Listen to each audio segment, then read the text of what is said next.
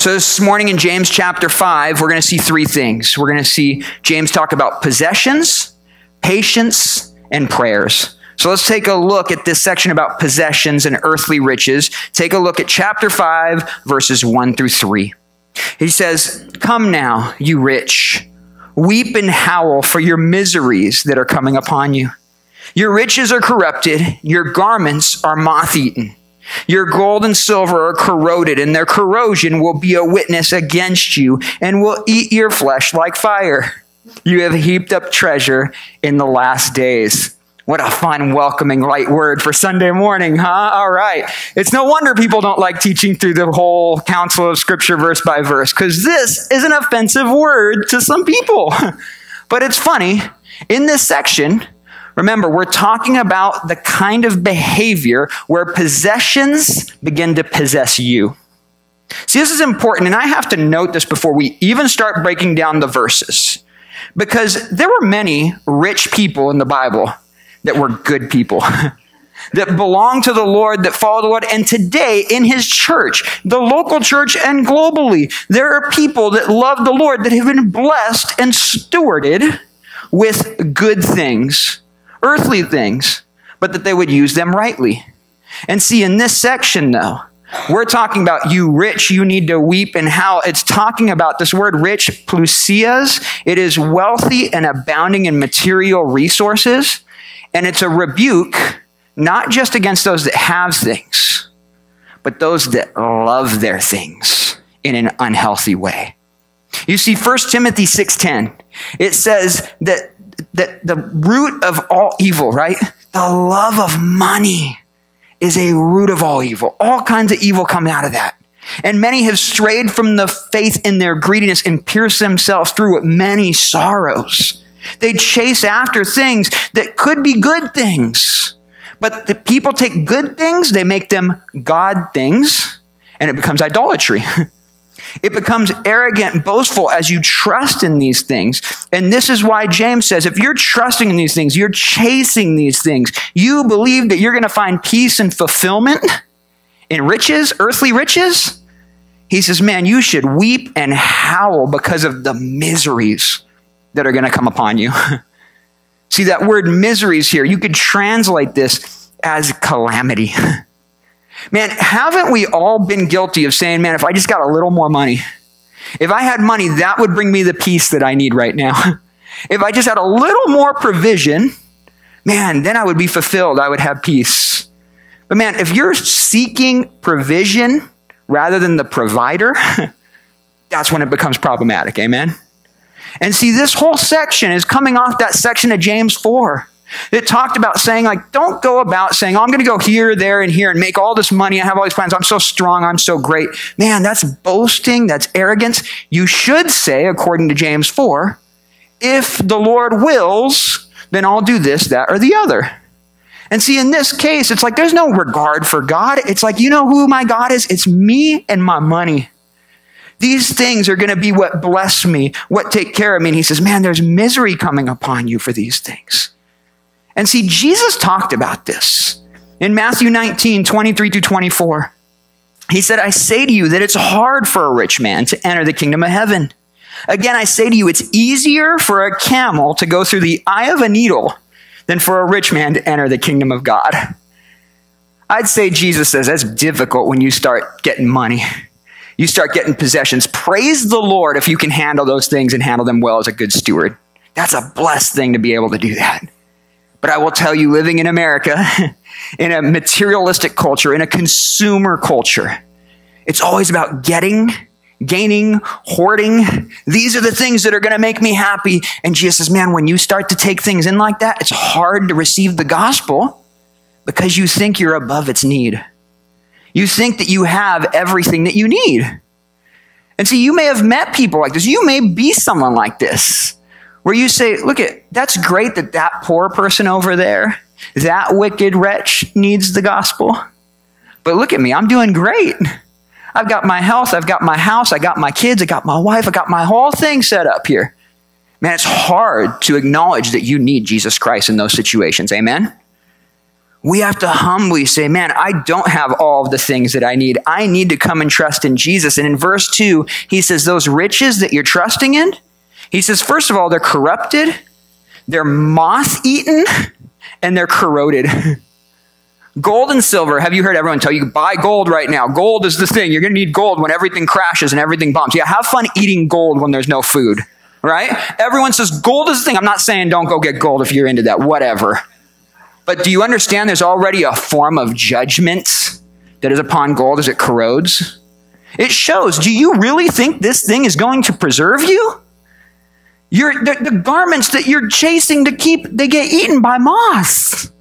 He says all of these things you run after, they're corrupted and they're corroded. They rust over. Man, think about the last time you thought this is going to be the possession that brings me peace and fulfillment. Did it do so? You're like, yeah, for 2 days.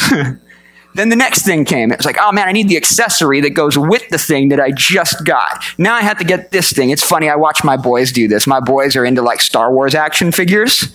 They're like, I have the Boba Fett, but I need the rocket pack that goes with Boba Fett now. And I'm like, I don't have the money to get the whole universe of Star Wars for you. Enjoy this guy for a day. Please, please give me some time here, dude, right?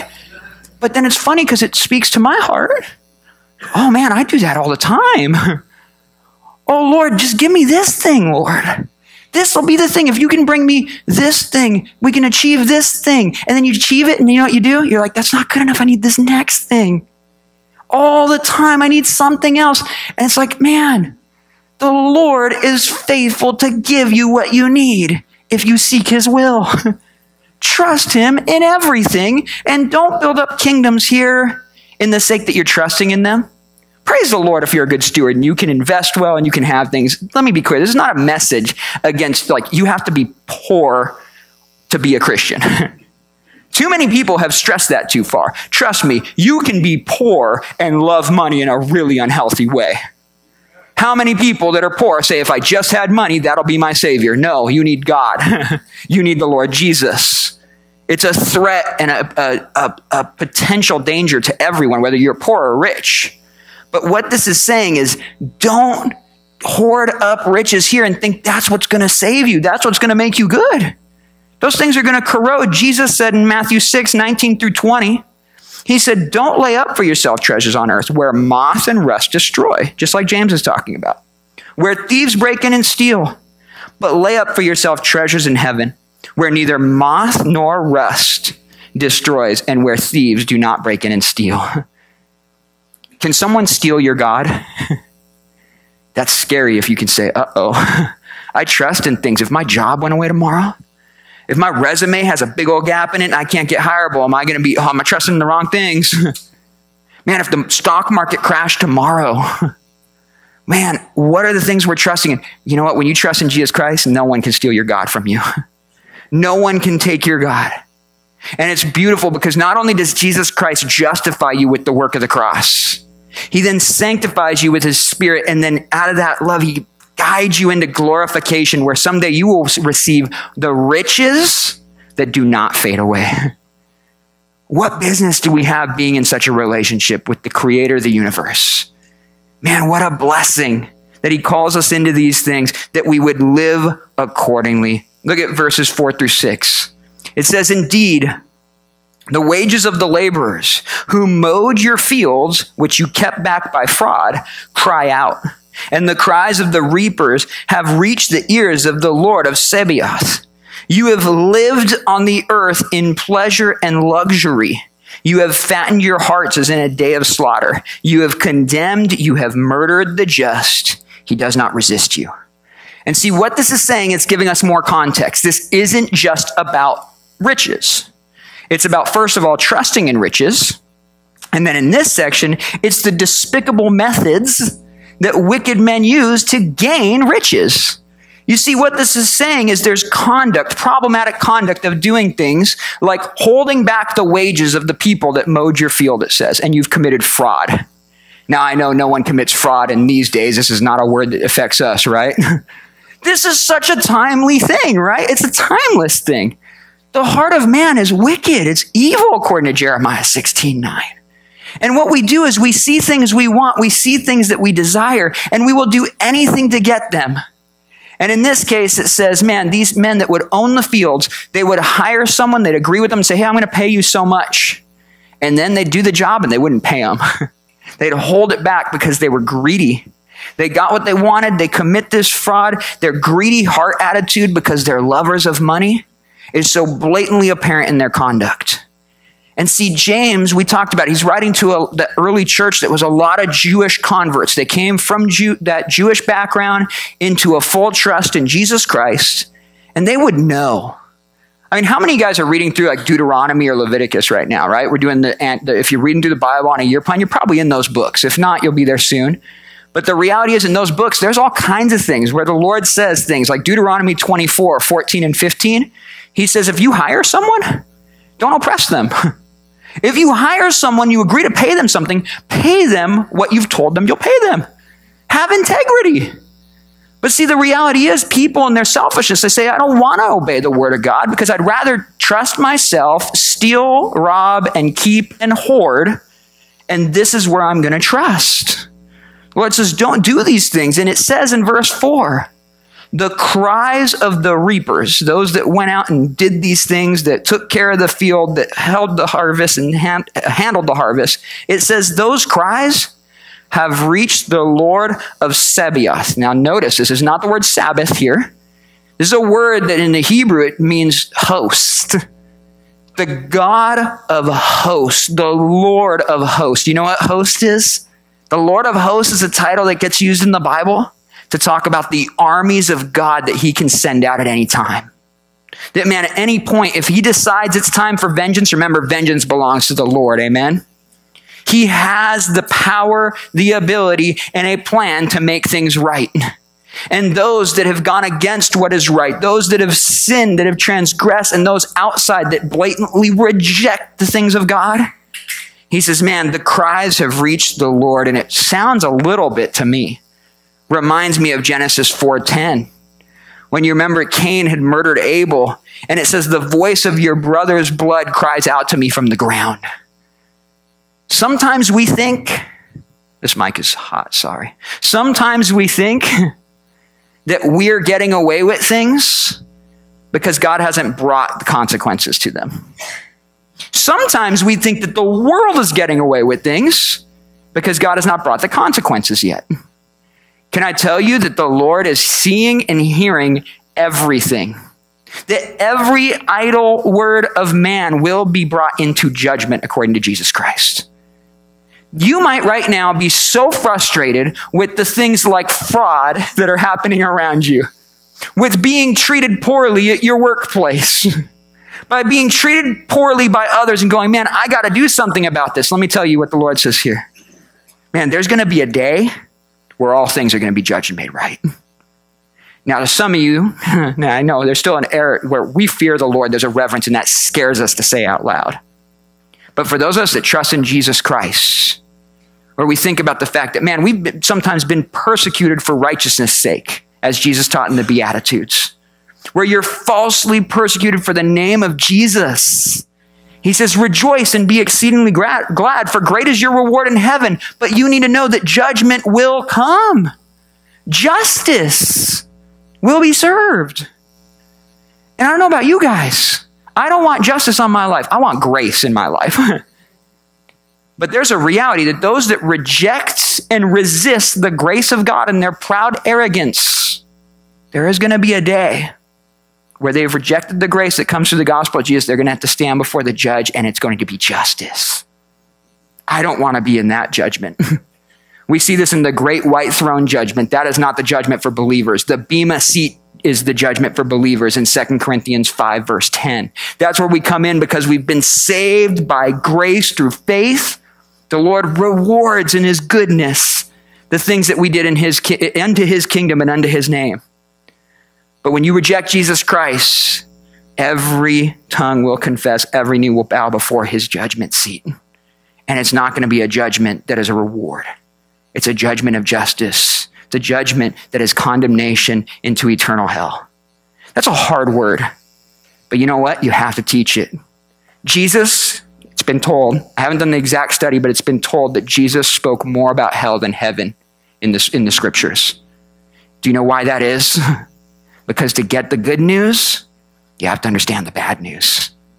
You have to recognize that you're a sinner deserving hell, but God desires that you would be saved. Amen. He says, I want to give you grace. I don't want you to know justice in the sense of me pouring out judgment upon you. But those that reject it, they will realize that there is a judge. What blows my mind is when people go, who are you to judge me? Only God can judge me. You ever heard that? You're like, that's like getting hit with a light breeze from me versus getting ran over by a Mack truck by God. Only God can judge me. That's going to be way worse for you. I don't have the power to cast you into hell, but God does, and he desires that you would be saved. Repent, believe in the gospel. It says in verse 5, you've lived on this earth in pleasure and luxury. You fattened your hearts as in a day of slaughter. Again, not a light word. But what this is saying is there are people that are living right now in luxury and comfort. And they say, that's so cute that you guys go to church on Sunday. That's so funny that you guys read some book that's thousands of years old and you think it's all mystical and fancy. I don't need that. I have all my things over here and I'm doing just fine. Do you realize that those things are corroding? There's a corrosion. That word corrosion that was back in verse 2 and 3 has to do with the poison of a serpent. It's funny. You get bit by a venomous snake. You don't know immediately whether it was venomous or not until the effects start coming in. And you're like, this is no good.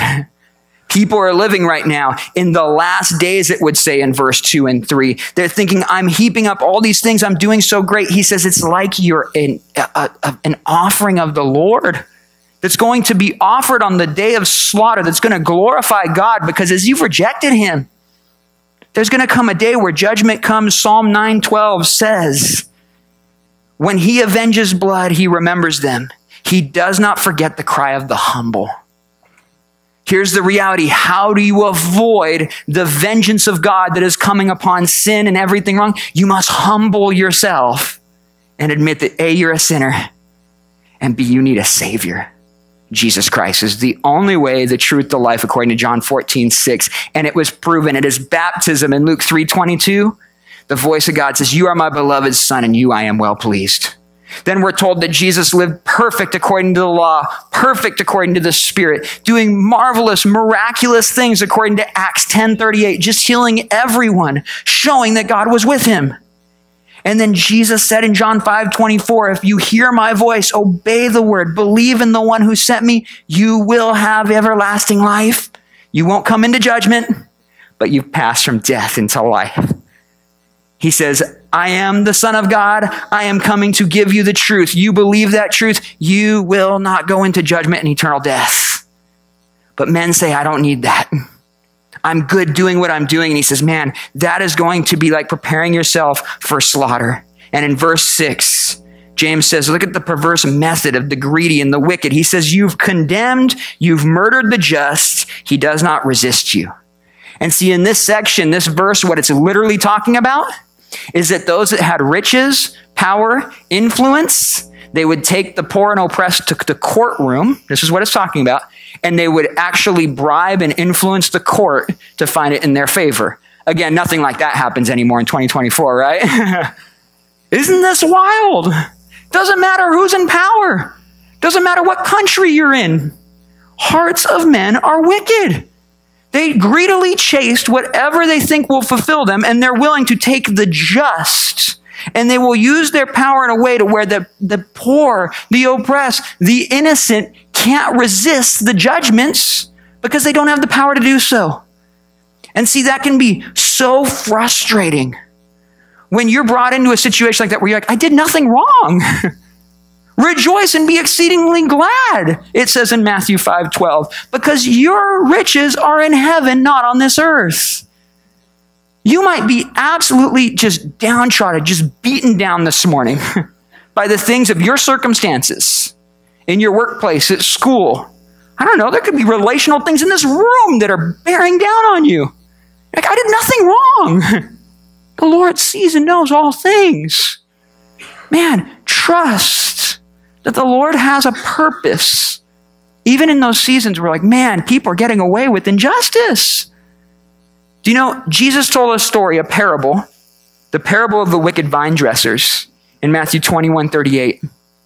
That's where these guys were hired to take care of the vineyard, and they begin to go, hey, if we just take over the vineyard ourselves and we possess it, we can get everything. We can get the riches, get it all. And the vineyard owner sends his son after sending multiple messengers, and they say, if we kill the son, we'll get the vineyard and we can keep everything in it.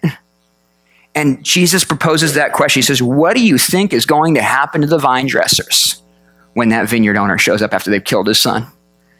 We understand the parallel here, right? That people go, I want all of the things, but I don't need Jesus Christ. This is a secondary application. The first application had to do with Israel rejecting and missing Jesus Christ. But let me apply it to you here in this room.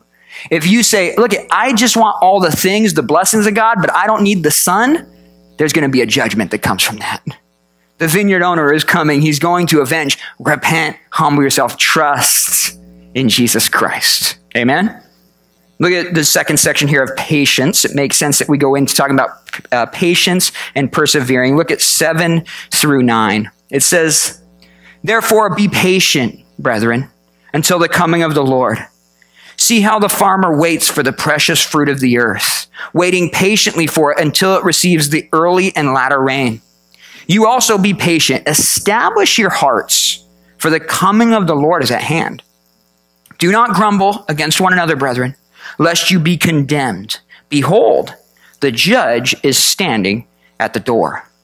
So James is giving us a call to, if we're enduring suffering, and remember, that early church was enduring much persecution, both from just outside people that thought they were crazy for believing in this one who died upon a cross, from their family as Jewish people that said, hey, he's our Messiah.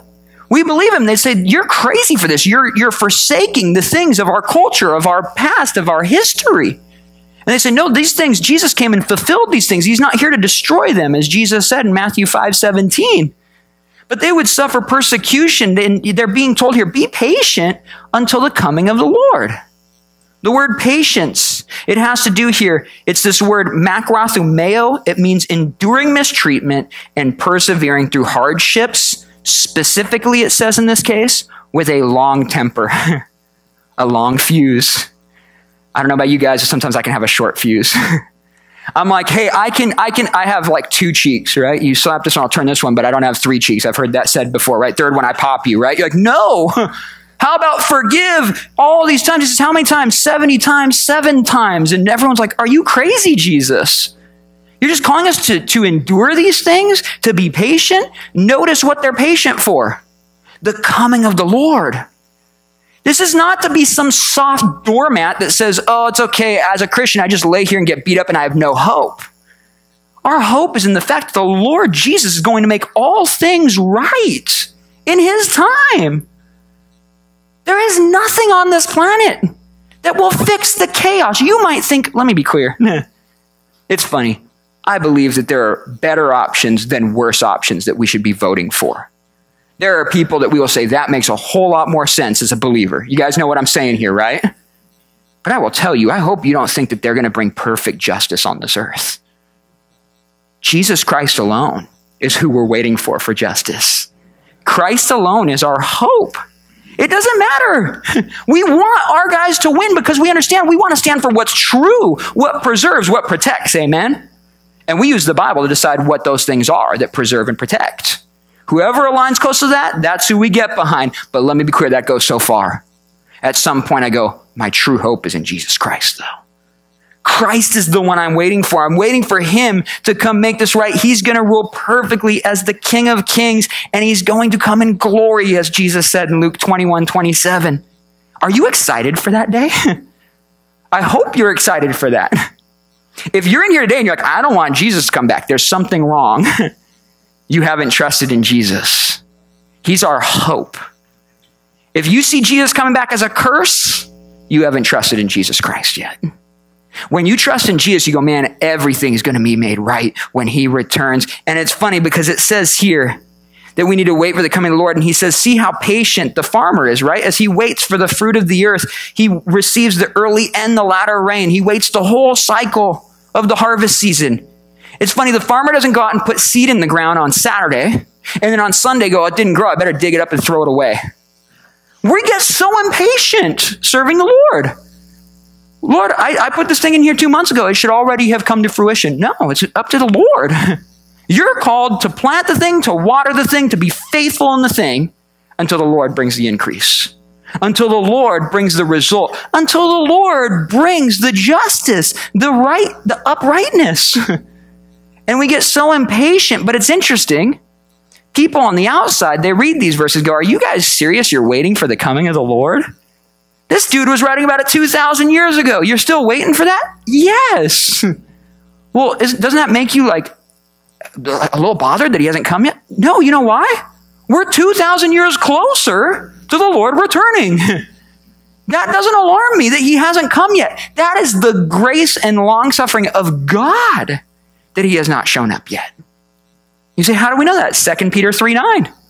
It says, the Lord is not slack concerning his promises, as some count slackness, but is long-suffering towards us, not willing that any should perish. Do you realize that with every day, with every week, with every month that the Lord has waited to come back, more people have come to know him? Fewer people now will go into that judgment of condemnation because they had time to repent and trust in the grace of God. I'm not upset that the Lord has waited. There are days when I go, okay, Lord, you could come back right now. That would be good, right? But if the Lord doesn't come back, I have to trust. I need to be patient. I need to wait for him, wait upon him. And we're told in verse 8, how do you do this? Be patient by establishing your hearts because the coming of the Lord is at hand. That word establish, it means to strengthen. It has to do with the fact that we need to be stabilized. Do you know when you get unstable, it's because you've moved away from the Word of God, right? Think about it in your life. As husbands, as dads, as wives, as daughters, as sons, whatever.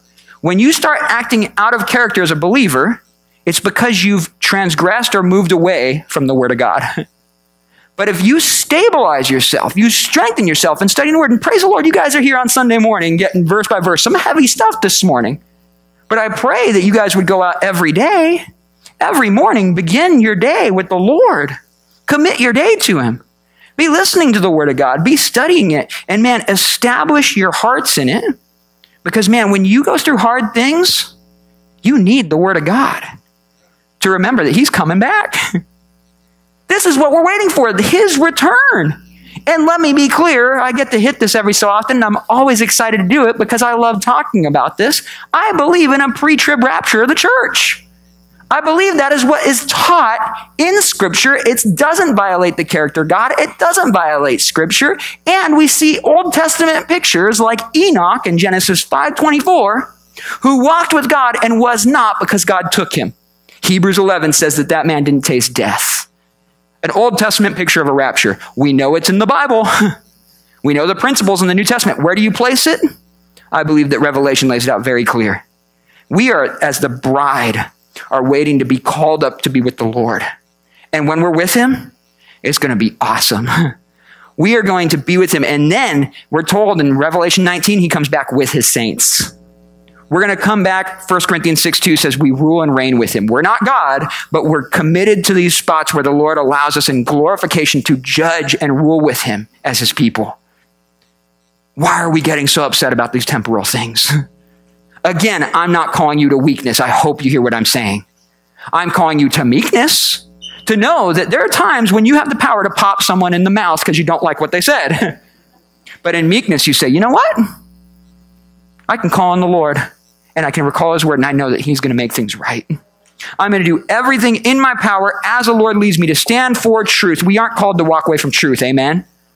We stand for truth, but when men reject it, when policies reject it, when injustice is happening, in spite of the truth we're standing for, we have to realize that the Lord is going to come back and make things right.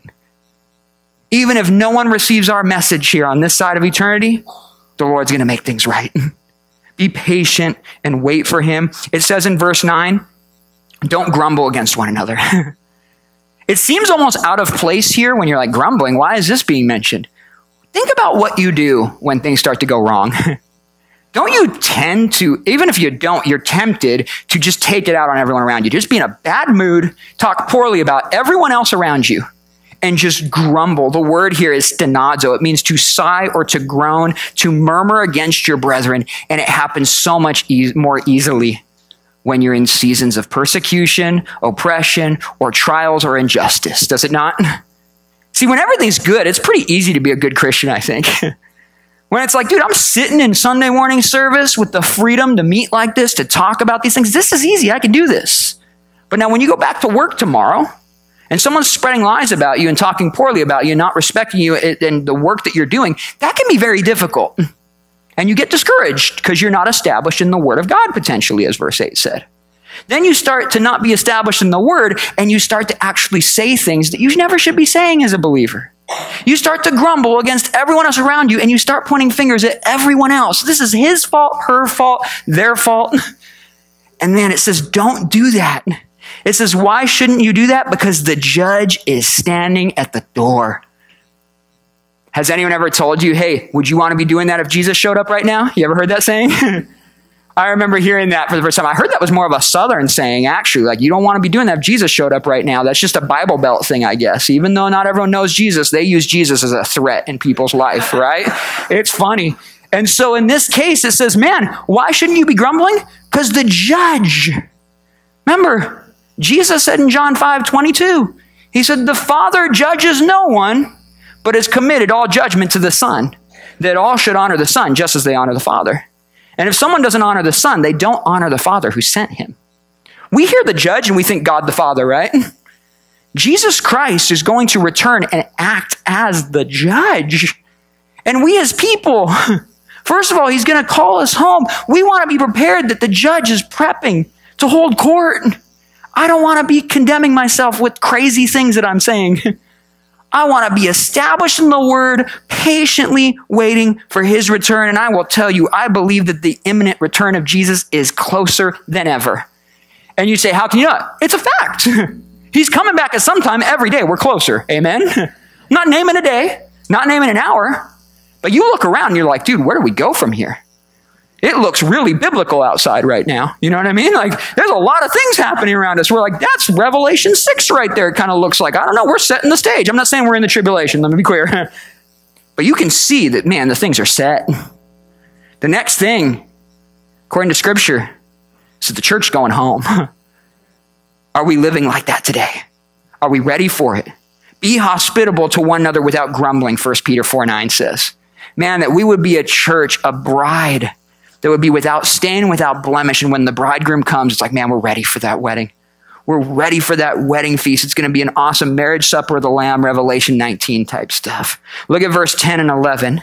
It says here, let me find where I'm at here. Give me a second. I have tons of writing in my Bible. Here we go, verse 10. My brethren, take the prophets who spoke in the name of the Lord as an example of suffering and patience. Indeed, we count them blessed who endure. You have heard of the perseverance of Job and seen the end intended by the Lord, that the Lord is very compassionate and merciful. So in verse 10, again, James, knowing he has many of these Jewish believers, they know the Scriptures. He says, consider the prophets that spoke in the name of the Lord, and think about how they're an example of suffering and patience. How many times people pray for things like, I wish I had a ministry like Elijah. Oh man, to have fire coming down from heaven, right? Holding back rain. That would be so cool. Such a powerful ministry. Elijah in chapter 19 of 1 Kings is like, God, I want to die. This is just awful. I don't know what's happening. No one's responding. When there is response, they go back into apostasy. They're just terrible. Everything. Lord, take me now. And I love it. The Lord's like, you need to sleep a little bit. You need to eat a little something. You need to calm down because I still have plans for you, right? And it's so funny. We get so anxious. And I will tell you, this is funny. Elijah, side note. Okay, I'm looking at the clock. All right, we're good. Side note. Elijah said, Lord, I wish I could just die. Do you know what he was running from in that chapter? Someone was trying to kill him. That makes no sense, Elijah. Just stay there and die if you're serious. You're just kind of being dramatic right now.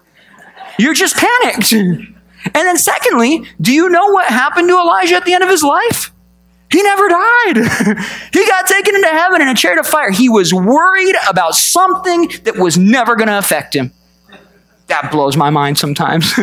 The things I worry about, and the Lord's like, oh my gosh, eat some cake and sleep a little bit, dude. Like, this is what he did. He actually, it says he baked a cake, right? Not like birthday cake, but you know what I mean? He took care of Elijah. But you go through all the prophets. You go through people like Isaiah, Jeremiah, Elijah, Elisha, Isaiah, all these different people, and Jesus himself. They brought the very word of God that was absolutely true, backed up with signs and wonders, and the people still rejected it. Have you ever thought, man, if I just do this thing, that'll convince this person? Man, they need to humble themselves. The Lord has given everything they need to trust in him. But you continue to water, continue to speak, but understand you're going to have to be patient. You're going to have to suffer sometimes. And see, it says in Hebrews 11, 37, 38 of such faithful prophets, it says they were stoned, they were sawn in two, they were tempted, they were slain with the sword, they wandered about in sheepskins and goat skins, uncomfortable materials, they were destitute and afflicted, they were tormented, but the world was not worthy of them. We walk around and look at our circumstances, we're like, where's God? The world's not worthy of the thing that you're proclaiming as they reject it. The world is not worthy of that faithfulness of the one that says, I'm going to stand with Jesus no matter what. And he brings up Job in verse 11, the epitome, the poster boy of suffering in the Bible, right? Job. Who here wants to live the ministry of Job? That's right. You better keep your hand down. You don't want that, right? We're like, Job, that was hard. Let's remember, Job began a good man who loved the Lord. And Satan shows up and he's like, you know what? I bet I could get that guy to curse you. And the Lord says, look just don't kill him. That's funny. The Lord put parameters on what the enemy was allowed to do. That's compassion to say, I can't let you kill him. Because you know what Satan would have done if he could? He would have killed him. God says, you can't kill him. And then he goes out and, man, Job loses his job, his family, his health. His wife's telling him to curse the Lord. His friends are a bunch of maniacs, it turns out. They're telling him bad advice. They're giving him bad things. But at the end of the story, do you know what it says in Job 42:2? Job says, I now, going through all these things, I now know that no one can remove from your hand the things that you have planned to do. You're in sovereign control. I was good and I was blessed over here, but after the trial, I am better and I am even more blessed. People go, but he lost his kids. Not in eternity. He's going to be with all of them. And he gets kids back in physical state in that eternal thing. Everything is blessed. But man, it didn't look like it. It did not feel like it as Job was going through the trial. Can I remind you that Job did not have the book of Job to read while he went through it? Think about it. He doesn't know why he's going through. We're like, oh, that's just Satan tormenting him, right? Messing with him. He didn't know that. His friends are telling him things like, dude, you must have really messed up and you must be a really bad sinner. God hates you. Incorrect. God loves you. He is compassionate towards you. He's protecting you through that. And again, Matthew 5:10 says, blessed are those who are persecuted for righteousness' sake, for theirs is the kingdom of heaven. I hope that if we're suffering, I don't know of a better word here, so forgive me. If we're suffering because we're jerks, that's your fault. Are you suffering for righteousness' sake? Man, you're called to do that. I hope we know the balance as the church. There are times when we go out and we purposely make enemies. We're like, oh, we're so persecuted for Jesus. Dude, you earned that. You asked for that. There are times when the Lord calls you to stand in hard things. And you say, man, I wouldn't even sign up for this. But because the Lord's calling me to this, I'm going to go stand for righteousness. And you suffer for righteousness' sake. That is unto the Lord. Amen. Know the difference. It's taken time for me sometimes. I sometimes think every fight is my fight. The Lord says, sometimes I'm calling you to pray because it's that person's fight over there. But there are times the Lord says, no, this is your fight. Let your yes be yes, your no be no. Amen, amen. Look what it says in verse 12.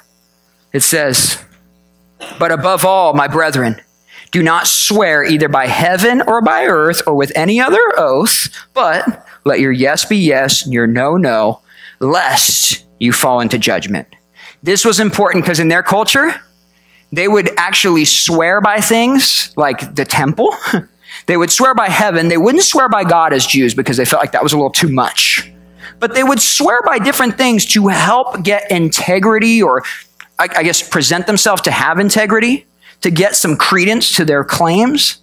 And what this is saying here, again, it seems disjointed, but when you start to remember, we're talking about suffering and having to be patient. We often are tempted to run from the thing that the Lord says, hey, I called you to this. Stand in it. Let your yes be yes. If I haven't called you to that, that's fine. Pray for those that have been called to it. Let your no be no in these things. But stand and have integrity. And see, in their culture, they would swear by things, and there were loopholes in the way they would swear over things. Jesus talked about this in Matthew 5:33-37 when he said the very same thing. Let your yes be yes, your no, no. For whatever is more than this is from the evil one. In other words, I hope that you guys know this. If I told you, hey, we're going to do X, Y, and Z, that you guys would go, cool, I trust James because he's had a track record, hopefully, of telling us the truth. But now if I had to tell you, hey man, I swear on like my grandma's grave. You ever hear people do things like that? You're like, bro, you must be a really terrible liar that no one will believe you unless you like invoke the dead somehow, right? That's awful. People would say, you can believe me. I'm going to swear by the temple. I'm going to swear to God. You ever hear people say that? Just say what you mean and do it. Have some integrity, even if you're in the battle. Even if you're in the storm, especially when you're in the trial and the storm, because people are watching. When you go through the hard things as a believer, do you know that's when people are paying attention? It's so easy for us to proclaim the name of Jesus while we're on the mountaintop. And people are like, cool, I can celebrate too when I'm going through good things. How do you do when you suffer? Am I still letting my yes be yes that I trust in Jesus? Am I still walking saying, no, I'm not going to trust in the things of the world. I trust in the Lord, and I believe this is the call of every man. This is the right thing to do, as Ecclesiastes 12:13 says. It is the purpose of man to fear God and to keep his commandments, to revere him, to walk in his things, even if it's through suffering. And see, it's wild because how do we get through these things? I think we need to be called to pray. Look at verse 13-16. It says, is anyone among you suffering? Let him pray. Is anyone cheerful? Let him sing psalms. Is anyone among you sick? Let him call for the elders of the church and let them pray over him, anointing him with oil in the name of the Lord. And the prayer of faith will save the sick, and the Lord will raise him up. And if he has committed sins, he will be forgiven. Confess your trespasses to one another and pray for one another that you may be healed. The effective, fervent prayer of a righteous man avails much. An incredible section about prayer because it begins in verse 13. It says, here's how we are to pray fervently. If you're suffering, man, don't start cursing the Lord. Start seeking the Lord. Start praying for his hand to guide you, to direct you. If you're in a season of just blessing, for lack of a better word, you celebrate. Glorify the Lord by praying through worship of sorts. You know, as we gather and worship here, we're singing unto the Lord, right? I think people come in sometimes, maybe not at our church, but I've seen this. It's like, oh, I'm going to miss that half hour of like karaoke time where we sing along with the words on the screen. That's weird. It's like, you're coming in here. You're preparing your heart to receive the word, but in that time, you are to be worshiping the Lord. The things that you're saying, the things that you're meditating on, it's essentially a form of prayer where you're celebrating who God is. And as you come in, you might be suffering, seek the Lord. If you're celebrating, glorify the Lord. And see, it's interesting because in verse 14, it says, anyone among you sick, uses this word for sick, astheneo. It means feeble or weak. And so the first application has to do with physical infirmities. We see the same word is used in Mark 6:56 and John 4:46 to speak of physical ailments. But the same word is also used for spiritual weaknesses in Romans 14:1 and 1 Corinthians 8:9-12. And he says, if you're suffering, whether it be of spiritual things or of physical things, come to the elders of the church, which people have laughed at me because they're like, dude, you're 30 years younger than me. That's not what elder means. Elder is the appointed leaders of the church. Amen. Our leadership team, we walk around, we carry these little, this little flask of oil. I carry this everywhere I go. So when I'm at Costco, I remember I'm a pastor and act accordingly, right? So when people cut me off for the samples, I don't lose my mind. I can feel the oil in my pocket, right? I carry it everywhere. It anchors me to remind me who I am, okay? I don't know. But I carry it because we believe that it resembles, it represents the Holy Spirit. And we're told in this verse, if someone's sick, come pray for them, anoint them with oil. Now, I don't pour the whole jar over you. And we've seen things like this. I'll just get a thumb-full of it, put it on your head, and we'll pray for you. And now some people read this and they go, well, the Lord will heal you, period. You just don't have enough faith if you didn't get healed. You have to be careful with these statements. We were just told in James 4, if the Lord wills, we pray for his will. Amen? Now, I have been in the room, I have been in a place where we pray with oil, and I have literally in the moment seen people be healed of their physical afflictions right there. There have been other times where we anointed, we prayed, and the Lord healed that person in eternity. Took him home. And what am I supposed to say? Oh, I didn't have enough faith, or you didn't have enough faith, that must have been it. Talk to Paul, who prayed in 2 Corinthians 12. He said, Lord, take this thorn of my flesh from me. And the Lord says, my grace is sufficient for you. Paul didn't know that there was a prayer he could have prayed to be healed of that thorn of the flesh. Jesus, who prayed for any other way but to die upon that cross, is there any other way? The Father says, my will is for you to die upon that cross. You have to. Sometimes we have to understand the Lord is ready to heal. He's always able, but it has to be according to his will, according to what he wants to do. And in this section, it's interesting because in verse 15 and verse 16, it starts talking about the prayer of faith will save the sick. It has to do with faith, spiritual things. And it says things like in verse 16, confess your trespasses to one another and pray for one another. Now we're talking about trespasses, needing forgiveness. That doesn't sound like physical ailment type stuff. You see, this is talking about, first of all, absolutely come and get anointed with oil. We believe the Lord can and will heal according to his will. Amen? But sometimes we don't run to prayer when we have all these relational issues that are dividing us spiritually, that are harming our church body. Like, I don't need prayer for that. I don't need to come to the elders. I don't need to pray for anyone. I don't need to be with anyone. Man, when you come and you confess your sins to someone, remember what Jesus said in Matthew 5. He said, if your brother has something against you, it's not just when you have something against him. That's Matthew 18 stuff. Matthew 5 says, if you know that someone has something against you, whether it's right or not, you need to go set your gift down before you come to the altar. Go pray with them. Go confess those things. And man, that restoration spiritually, it's going to be made whole again. Amen? We're so quick to get prayer for physical things, but we'll walk around just with this bitterness, division, sinful behavior of the church. Are we praying together? Are we confessing our shortcomings to one another that we've done to one another? He says, man, if you're going through trials, you're going to start saying grumbling things about each other. It's going to cause division. You guys need to pray about those things. You need to get right again. Come and be restored. Come back into fellowship with the Lord first and foremost, but with your brother and sister in the Lord. Amen? I'll tell you this morning, if there's division in this room and you're like, I don't like this person across the room, I will tell you, you need to pray about that. That should not be normal behavior walking into the church. Sadly, we've made it normal. One of my pastors used to say, hey, heaven's a big place. We don't have to hang out in heaven, so it's fine. No! Don't do that. I get what he's saying. That's why I won't mention his name. I don't want to knock him. But how about we just solve those things by confessing our sins to each other and asking for forgiveness? And then we can actually enjoy the presence of each other, both here and in eternity. Amen? Man, that we would walk according to the things that the Lord calls us to. Fervent prayer, the effective fervent prayer of a righteous man avails much. It can fix so many things, whether they be physical, spiritual, relational, whatever they are. We got to come to the Lord. And look at the example that James gives in verse 17 and 18. We're almost done. It says, Elijah was a man with a nature like ours, and he prayed earnestly that it would not rain. And it did not rain on the land for 3.5 years, 3 years and 6 months. And he prayed again, and the heaven gave rain, and the earth produced its fruit.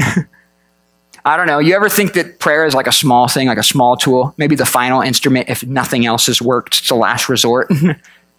Elijah shows up on the scene suddenly. I think it's late 1 Kings 16 or right at 1 Kings 17. And he shows up and King Ahab is in power. King Ahab is described as being the worst king that had ever been king of Israel up until that time. Do you know some of the kings that were before him? They were bad dudes. Ahab shows up and God says, yep, that guy's the worst. Elijah, you get to minister. Well, that guy's in power. And his wife, Jezebel, Yeah, that's it. I don't meet a lot of people named Jezebel. Apologize if that's your name, but you don't get that because people are like Jezebel, that represents a really wicked woman in Scripture. Ahab and Jezebel are in power. Elijah shows up, and he's called by the Lord, as the Lord willed, to seal up the heavens. Now, Elijah, we're told, had a nature like ours. Do you know what that means? He had the same kind of fears. He had the same kind of doubts. He had the same kind of physical makeup. He was not some demigod. He was a man. We just talked about it. A couple chapters later, he's wanting to die. He's so fearful. But at this point, he comes out with prayer according to the will of God and says, you know what? To get the attention of these people who worship Baal, the sky god, who brings them rain supposedly for their crops in this agricultural society, I'm going to pray in my God's name that he closes the heavens for 3.5 years. And you know what happened? The weather changed because of his prayer for 3.5 years. Like, we read that and we're like, this can't be serious, right? Do you know that Jesus cited this as being true in Luke 4:25? He said, I tell you truly, many widows were in Israel in the days of Elijah when the heaven was shut up 3.5 years. People always go, you really believe in Adam and Eve? Yes, Jesus talked about them. You believe Jonah got swallowed by a whale? Yes, Jesus said that truly happened. You believe that a guy can pray and the heavens would stop? If it's the Lord's will, yes, because Jesus said it happened. Amen? Prayer is a powerful thing. He prayed, and you say, why did he heal up or seal up the skies? So that the people that were trusting in their riches would get shaken and woken up when the rain wasn't coming to give them the crops they needed. They were trusting in all of these stupid earthly things. And Elijah says, you are Israel. You shouldn't be doing this. You should be governed by God. And so he seals up the skies, and he comes back and he gives them a challenge at Mount Carmel and says, let's find out who the real God is. The Baal prophets can come and set up their sacrifice. We'll see if their God answers. Spoiler alert, he doesn't. And he says, and I'll set it up, and my God will answer. I will soak this thing with water, and he'll still totally just absorb this whole sacrifice by fire. And we're told specifically in 1 Kings 18:39, when the God of Israel, God of the universe, he just fire from heaven absorbs that sacrifice. It says in 1 Kings 18:39, when all the people saw it, they fell on their faces and they said, the Lord is God. The Lord is God. Amen? They needed their cage to get rattled. They needed to be broken. They needed to be in a place of desperation. Desperation is the beginning of worship. And Elijah came with the word of truth. And for 3.5 years, the dude's living by a river, getting fed by dirty birds, right? Like unclean animals are feeding him. And he's getting taken care of by a Gentile widow. He's suffering hard things, but the Lord brought it to fruition for his glory in his timing. And he answered the prayers of Elijah that aligned with his will. Amen? Look at how we end this whole book here, 19 through 20. It says, brethren, if anyone among you wanders from the truth and someone turns him back, let him know that he who turns a sinner from the error of his way will save a soul from death and cover a multitude of sins. I think it's cool how the book of James ends. It doesn't end with like and so greets you and this and that. It just ends suddenly. But I think it might, I'm careful to do this, but I think it might be one of the most important notes in this entire epistle. Because right off the bat, he says, brethren. So who's he writing to? He's writing to believers. He says, my brethren, if anyone among you in the church that believes, if they wander, this uses this word planao. It means to be led aside from the path of virtue or to go astray. He says if someone starts to stray and wanders from in the church, they're going back to the things of the world. They're going to these things they shouldn't be. He says, man, you need to come and you need to turn him back. And he who turns such a sinner from the error of his way will save a soul from death. Man, are you so comfortable this morning? You say, listen, I said a prayer 13 years ago on some baseball field at a revival. I'm good forever. I don't have to do any of these things. What's the big deal? Man, I will tell you, you are missing out on the blessed fellowship that the Lord desires for you to have, first of all. Come all the way in, amen? No more lip service Christianity. The judge is at the door. Let's live with integrity and passion and zeal for the word of God. I think nothing upsets me more than when a pastor gets in the pulpit and he's bored with the word of God. Some of you might be really annoyed at how fast I speak, how loud I get sometimes. I am so excited because I think the time is short. Let's just do another service right now. I'm just kidding. I want to keep going. You guys are like, I want to get to Texas Roadhouse. That's cool. We're almost done. Okay, I'm serious. But the reality is we need to be called to stay in this, and we need to be ready to call each other back into the truth. Why are we searching for the proverbial fence of how far can I go and still be a believer? Stop. Come on back. Amen. Why are we so afraid to draw one another back into the truth when we see one another straying? That's a work of the enemy.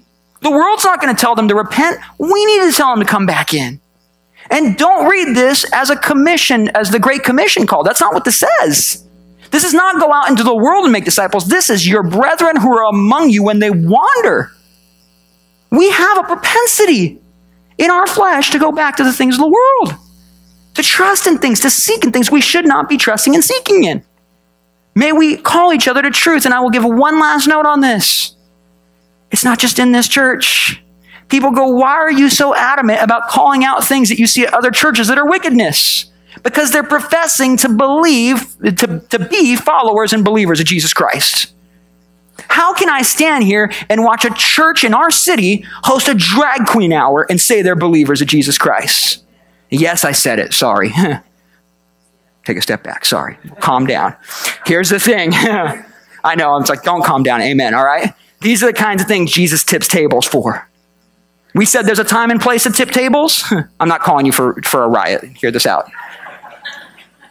There are churches in our city that are hosting Easter services that are going to tell people they're totally fine in their sin. And as a matter of fact, God celebrates it. That breaks my heart. That makes me angrier than anything any politician could ever say, because those people say they believe Jesus and they're the church. God forbid we don't correct statements like that. We will call that out every single time we see it. The church has gone cold in these things. Who am I to judge them? Don't judge. No, you judge according to Scripture. You stand for truth as the Lord calls the truth. Let your yes be yes, your no, no. And I will tell you, the time is near. The Lord is coming soon. Sooner than later, amen? I believe that time is very short. We should be ready. Man, that the Lord would do a great revival before his return. I believe we have a great opportunity in this city of McKinney where, man, the Lord wants to do a fresh new work. We already see it, amen?